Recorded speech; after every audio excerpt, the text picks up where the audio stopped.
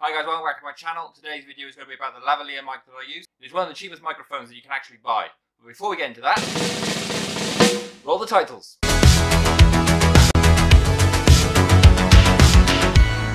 Hi guys, great to see you again. As I said, today's video is going to concentrate on the lavalier mic that I use. Now if you don't know what a lavalier mic is, it is one of these.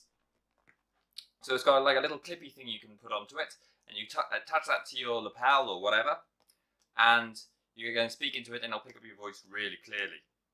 It's got a lead, so this is about a 1.5 meter lead. So it's a bit of a short lead, so you can plug in extra extensions, so another 1.5 meters if you want or more, depending how far away you are from the camera.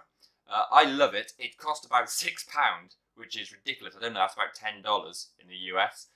So I'm going to show you now what the sound sounds like with it on. So at the moment I'm using my Rode microphone, which is a shotgun mic. I will be reviewing that soon as well, but I will just show you what this sounds like. Okay guys, so this now is the sound without any microphone on. This is the in-camera sound that you're hearing. It probably sounds a bit tinny. I can't hear it, but I'm presuming it sounds a little bit tinny, a little bit echoey. It's probably picking up my voice fine, but it probably just isn't as high quality as it could be. So,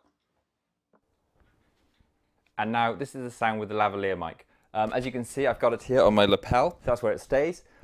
It means that it's not in the way, it's very inconspicuous. It does still have, of course, the cable on it, and at the moment I'm about 1.5 meters away from the camera, so this is about as far as I can go actually, and as you can see I'm probably leaning forward slightly, just so that it's not too tense, not in the shot. So it's at moments like that where you would probably actually need an extension to make it go further. But as you can tell though, the sound quality is really, really good, and for £6 or about $10 US, it's really astounding. I wouldn't use this mic really to do vlogging or go traveling or something like that. It's not really built for that. It's more built for this sort of situation where you're sitting down, talking to a camera, you're not doing much moving around, you know, your arms aren't flailing everywhere because you get all the lead over there and the camera goes flying towards you and it all goes wrong. But as a sit-down situation microphone, it's really, really good. And if you want to conduct an interview with this as well, you can get a splitter, which you just put on the end, and then you can get another lavalier mic, and you can have one each, one for you and one for the interviewee.